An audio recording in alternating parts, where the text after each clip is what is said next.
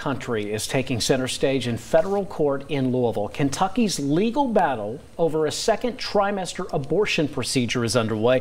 Lawyers arguing that a new state law is essentially an unconstitutional ban on what is called the safest and most common method of second trimester abortions. Governor Matt Bevin signed the measure into law in April, prompting the legal challenge from EMW Women's Surgical Center in Louisville. That is Kentucky's only abortion clinic. This is the third time this abortion law has been challenged in 2 years. The trial for this case is set to run through this Friday.